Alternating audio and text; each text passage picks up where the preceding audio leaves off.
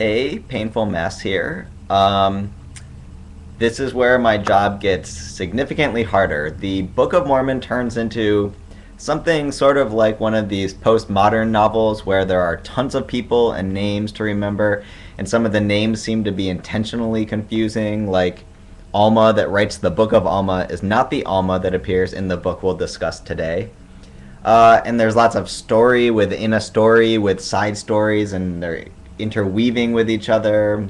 Anyway, so I have to be careful and present things with enough care and detail that you can follow what's happening, but at the same time, not get so bogged down in names and places that it becomes unwatchable and incredibly long. But I can already tell this is going to be long because the book itself is long, and I just I should present basically everything that's in it. That's the point of this series. So we're on the Book of Mosiah, and this is the first of the large plates of Nephi. Remember, what was happening last was that Benjamin was king of Zarahemla, and he got the plates for safekeeping right at the end of Omni. So Benjamin has children, and one of them is Mosiah. He will eventually grow up to be the next king of Zarahemla, so he gets the records of the plates. The records on the plates. Sorry. Mosiah. But before that happens, Mosiah gathers together the people of Zarahemla, so that Benjamin can give this long speech about serving God, and it deals with atonement and burning in hell and all sorts of things like that. So the standard fare for the stuff that's been preached about before. It goes on for several chapters. And then when he's done, he records the names of the people that will become priests to teach this word. So, in other words, Zarahemla now has a bunch of priests to teach the word of God. Mosiah then takes over, and everything is peaceful for many years. You then learn that a while ago, a group broke off from Zarahemla and traveled to a new place called Lehi Nephi, or sometimes just called the Land of Nephi. I think they are the same place. I cannot tell. Mosiah is wondering what happened to them, so he sends off a team to find them, and it's headed by a person named Ammon, and there's only a couple other people. It's a team of like 4 people or something, or 5. They find these people, and Limhi is their king. So you soon learn that the people of Limhi are under Lamanite control, and they're something sort of like slavery is happening, and they're heavily taxed. They're under Lamanite bondage. And they also had a prophet named Abinadi that taught of the true religion. So a little bit of the history of their people is told, but I'll skip that because it goes into great depth in a little bit about their history. Then Ammon teaches the people of Limhi. Remember, Ammon's the person that led this group, found the people of Limhi living in the land of Nephi. He himself learns of the Jaredite record, which are on 24 plates. And we'll get to the Jaredite record in the Book of Ether. Mosiah is actually going to translate this. These ancient records can only be translated by seers. So at this point, the concept of a seer is explained, and it's someone who can translate they're given the gift of being able to translate something that's not in their language. And it's told that having this gift is the greatest gift of all. It even surpasses the power of prophecy. So obviously Joseph Smith was considered a seer since he translated the Book of Mormon off of these plates into English. And now at this point we jump backwards in time about 80 years to learn about what's been going on with this group that left Zarahemla. So the original group was led by Zenith. They find the land of Lehi Nephi and inherit the land from the Lamanites that are living there. But then there's a huge war between the people of Zenith and the Lamanites. The king of the Lamanites is actually killed, and his people turn to false traditions. So since God is on the side of the people of Zenith, they win their battles against them. And then Zenith's son Noah takes over ruling in this land. But he has many wives, and he's a wicked person. Again, polygamy is condemned in this chapter. And then he lets all of the people turn to evil. So this is where the prophet Abinadi turns up. Remember, that was mentioned already once. He wants to get the righteous out of this situation. So because of this, King Noah obviously wants to kill him. And then finally, Abinadi prophesies Noah's death and the destruction of his people. So he's imprisoned for this horrifying act. There are false priests that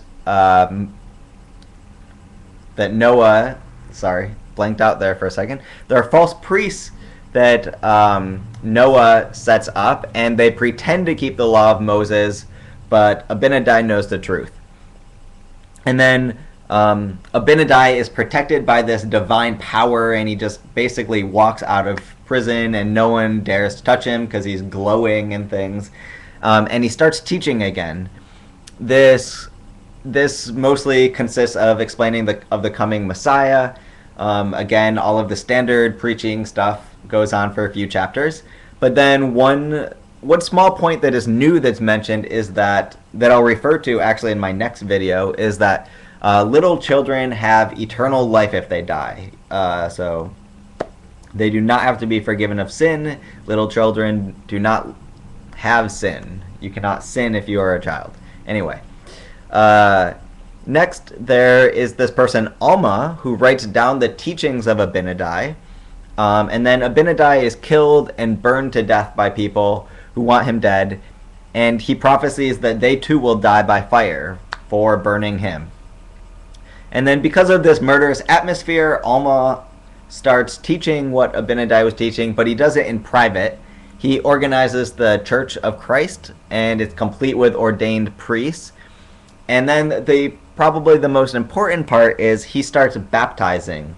So remember, the importance of baptizing was presented in the small plates of Nephi already. And he does this at a place called the Waters of Mormon. And I've already shown you this picture once, but I will quickly show it to you again. It's one of the pictures. This is... everything's backwards. There. Alma is baptizing in the Waters of Mormon. So that's something I'm going to try to keep doing, is whenever a picture appears, I will show you the picture. And then finally, it is too much to stay around the evil King Noah. So they flee to the wilderness. So Alma and a bunch of people flee to the wilderness. The Lamanites then invade the people of Noah. So remember, the people of Noah are these people that came from Zarahemla and settled, so they aren't really Lamanites. The Lamanites then invade the people of Noah and start killing, and Noah is then killed by fire. So Abinadi was correct. His enemies were killed by fire. Then Limhi takes over as king.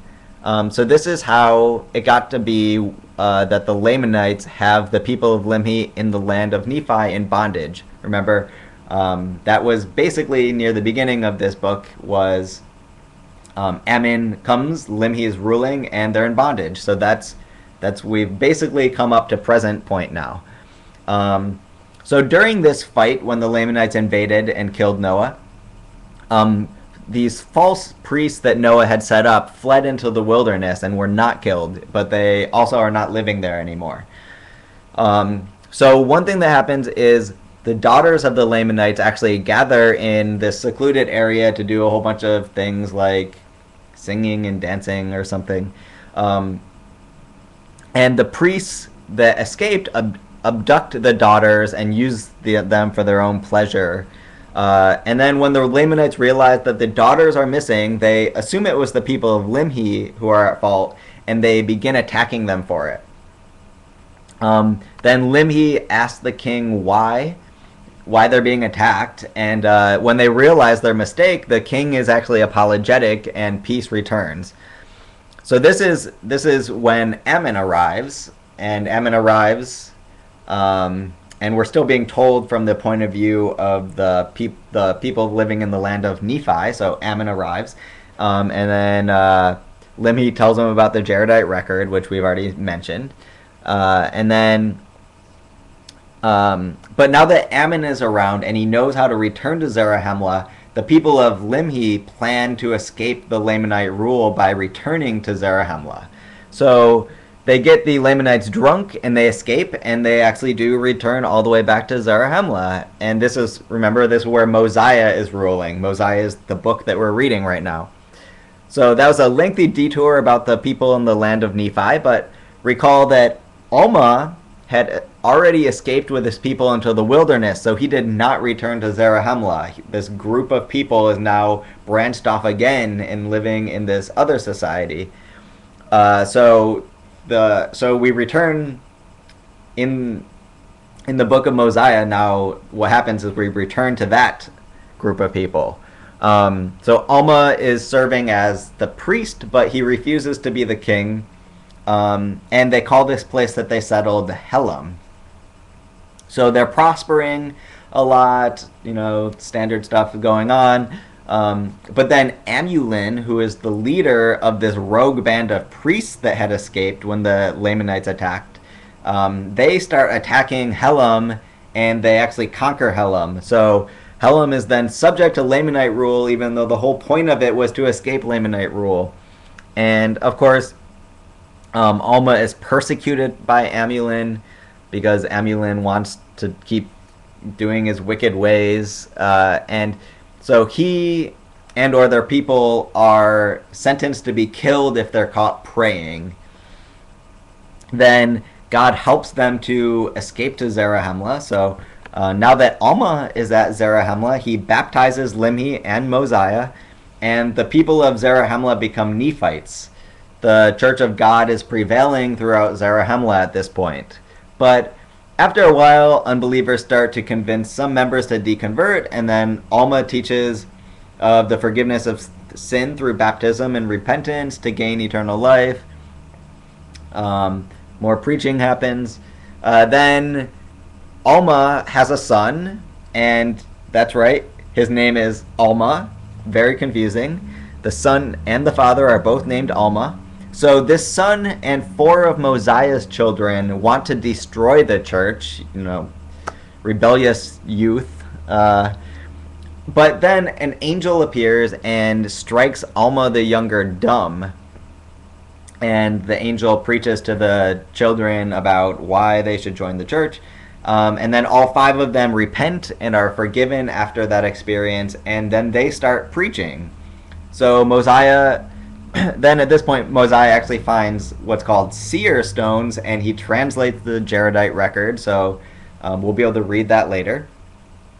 And then he sets up a ruling system of judges rather than a single king, because a corrupt monarch can lead people into sin. The head judge is actually Alma the son. And then the last main thing that happens is Alma the father and Mosiah both die. But that's okay because there's this ruling system of judges in place now, so Mosiah doesn't have to appoint some new king.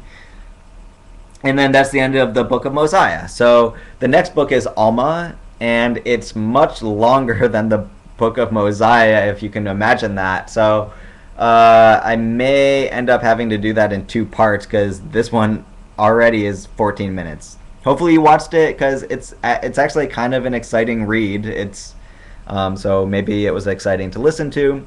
Maybe it was boring. I don't know. Stop watching these if you think they're boring. But until next time, that's it.